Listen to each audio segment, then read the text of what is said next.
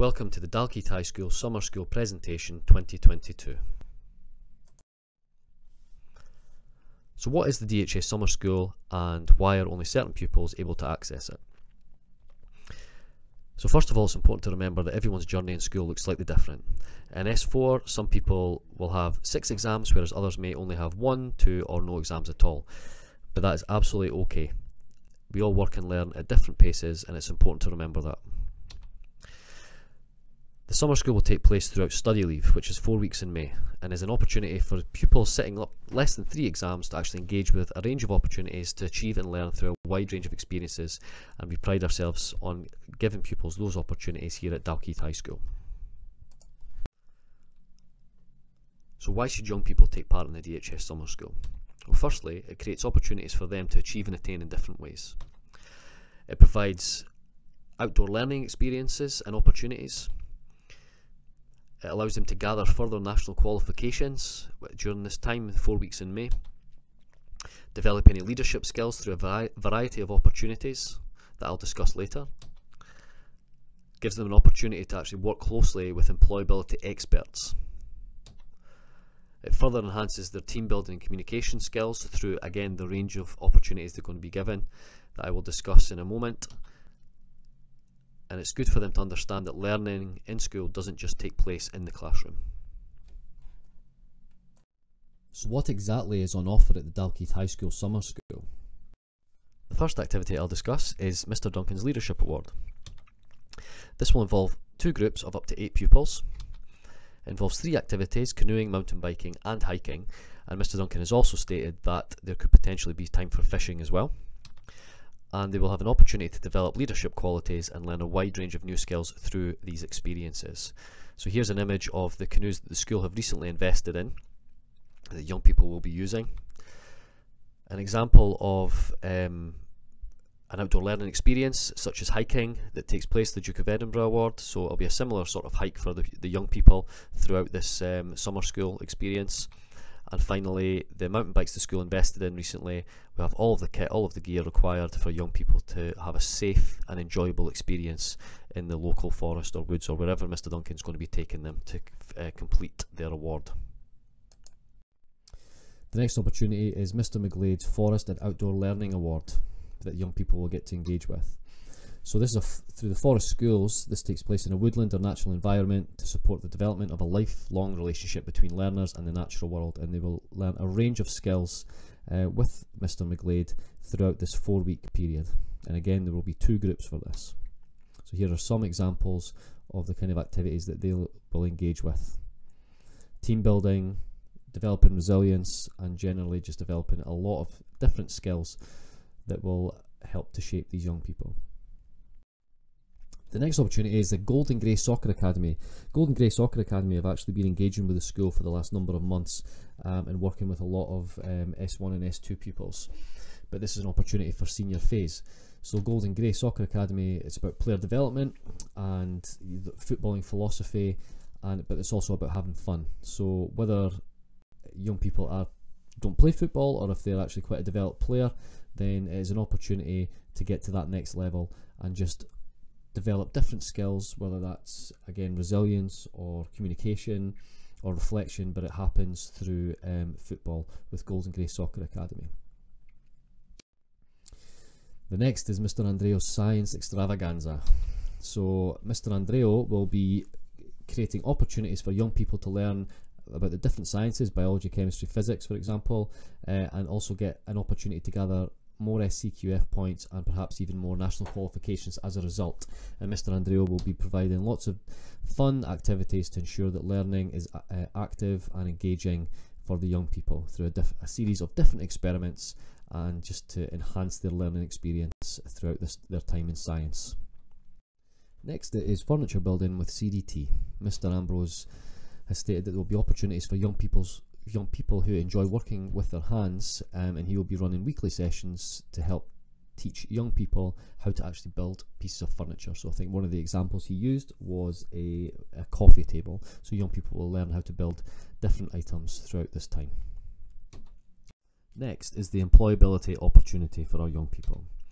So pupils will have the opportunity to work closely with Lee Bernard, who's our DYW representative, and Barbara Moyer, who's a careers advisor within the school, and they will be exploring different opportunities with local employers, and also looking at job search techniques, filling out applications, CVs, discussing interview skills and the selection processes for when applying for jobs, and just generally giving them every opportunity possible to increase their chances of achieving that job that they really want after school.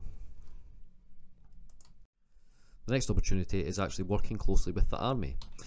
The Army will be coming to the campus for one day only, which is Friday the 6th of May, and they'll be coming from 9 AM until 12 PM. So they will work closely through a range of different activities that will be putting the pupils' skills to the test, and they will be developing a range of attributes and skills such as teamwork, resilience, initiative, the problem solving, the leadership skills, organisational skills, and finally developing their communication skills. Next is the Mental Health and Wellbeing Award. Midlothian expert Julia Ellison will be coming in on a weekly basis to help the young people gain this award over the 4 weeks within May. Next is a bit more of a normal school experience that is focused on qualification gathering for young people. So for young people who would like to gain more qualifications and add those to their CV, or indeed increase their SCQF points, then actually spending some one-to-one time with members of staff from our Support for Learning base to really kind of focus and get further qualifications will really enhance their opportunities to access jobs and employment or further education after school. And so, for example, if a young person has sciences and English and maths, but they don't have any social subjects such as history, then the member of staff from the Support for Learning base can actually work one-to-one with that young person to help them gain some sort of qualification in history or modern studies. Next, Mr. Copeland and Mr. MacDonald will be running a 3D workshop in the art department that will allow young people to work with clay and create sculptures and even stop motion animations. So Mr. Copeland's background is actually in sculpture and Mr. MacDonald's is actually in animation. So the young people will have access to experts within that specific area, and they'll have an opportunity over the 4 weeks to create a piece of artwork or an animation that they can cherish for a long period of time. Next is an opportunity to develop your salon skills. So Natalie will be working closely with young people in our salon to develop skills such as cutting and styling hair, and importantly enhancing the customer service skills. So we're getting a full experience of what it takes to actually work within the industry.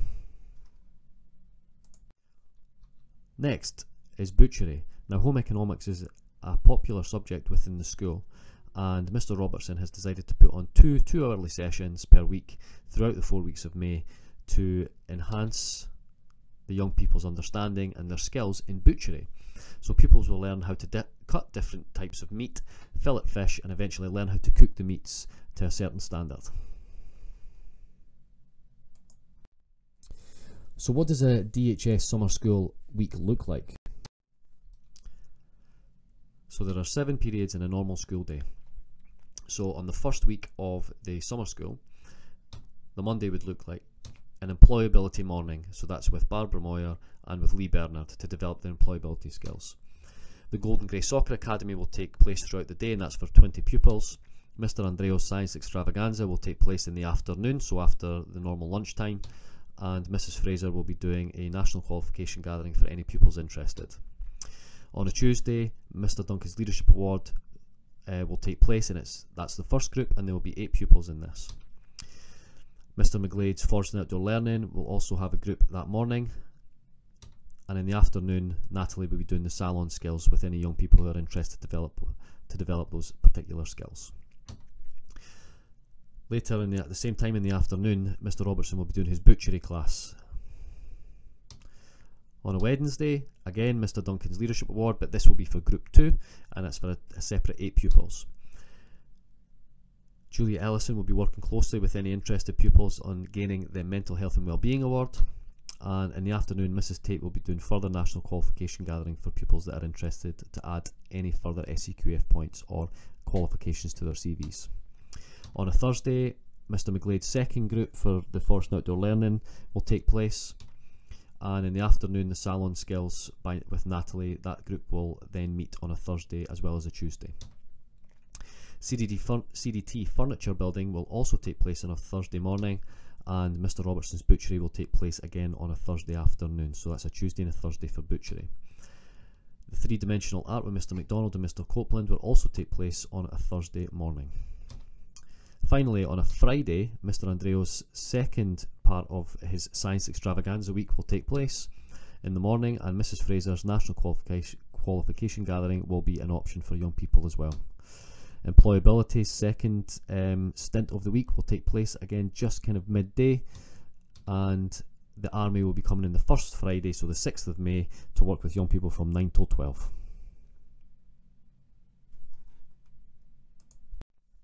So how do young people actually sign up for the DHS Summer School? A spreadsheet has been put onto the Google Classroom and shared with the young people so they can actually choose the opportunities they'd like to engage with throughout the month of May.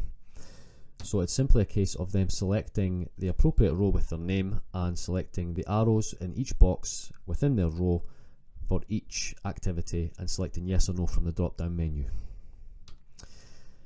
Pupils need to keep in mind that they will be required to engage with the summer school, and parents will be informed through this video as well as the newsletter from Mrs Dobson, and this will all be accessible on the website. The deadline for young people to complete the spreadsheet will be Wednesday the 5th of April, and some people have already started to do so, and that will allow me to collate individual timetables for each young person.